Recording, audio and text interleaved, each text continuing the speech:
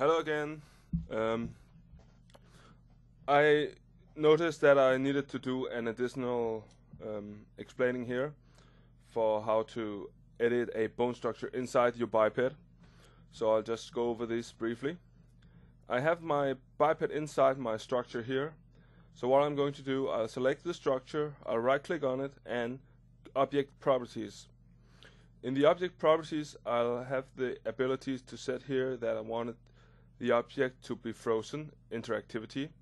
So I'll freeze the object and I'll select the see-through, and I deselect the show frozen in gray because see-through will allow me to see through the object in gray, which is its default anyways. So I'll press OK here, and as you can see, I can see my biped inside, and I still have the ability to view the model.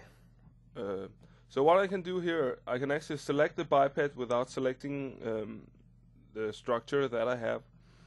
And what I'm going to do, I will zip my biped here and my man and put that up on a website so that you guys can download it, so that you can follow me from here. Keep in mind you need 3ds Max number 9 to follow these tutorials.